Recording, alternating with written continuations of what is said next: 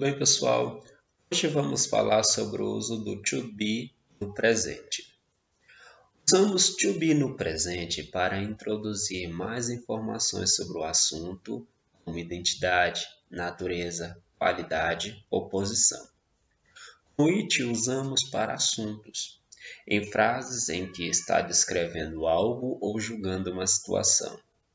Usamos para formar o pronome pessoal com there, em expressões como existe e há, para dizer que algo existe ou acontece. Usamos para fazer uma ligação entre um assunto e uma frase e em outras estruturas de sentenças, e também em expressões como the thing is e the point is, introduzindo uma sentença na qual você faz uma declaração ou dá sua opinião. Present tense. Primeira pessoa do singular é o am, que também pode ser o apóstrofo com M.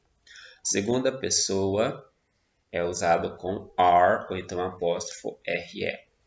A terceira pessoa é usado o is ou então apóstrofo s.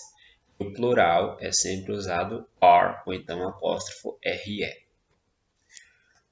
Os sinônimos de to be são exist, live, happen, occur, remain, continue, come to, belong, have a place or position. Vamos ver agora alguns exemplos.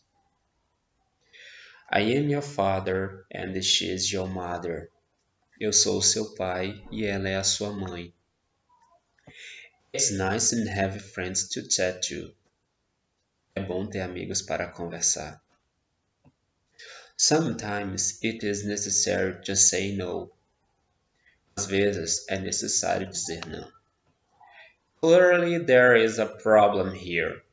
Claramente há um problema aqui. There are very few cars on this street. Há poucos carros nesta rua. Our greatest problem is convincing them. Nosso maior problema é convencê-los.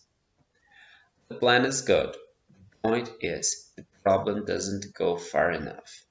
O plano é bom. O ponto é que o problema não vai longe o suficiente. You are my best friend since our childhood. Você é o meu melhor amigo desde a nossa infância. We are the first to arrive at school every day. Somos os primeiros a chegar na escola todos os dias. They are my neighbors, sisters, and they on vacation here. Elas são irmãs da minha vizinha e estão de férias aqui. He is at work now and he will not arrive early. Ele está no trabalho agora e não vai chegar cedo. They are brave men and they do not give up fighting. São homens corajosos e não desistem de lutar.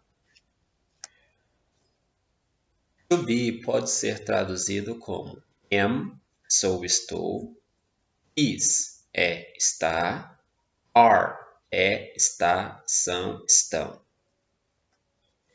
Ok, pessoal? Muito obrigado por ter assistido esse vídeo. Até a próxima.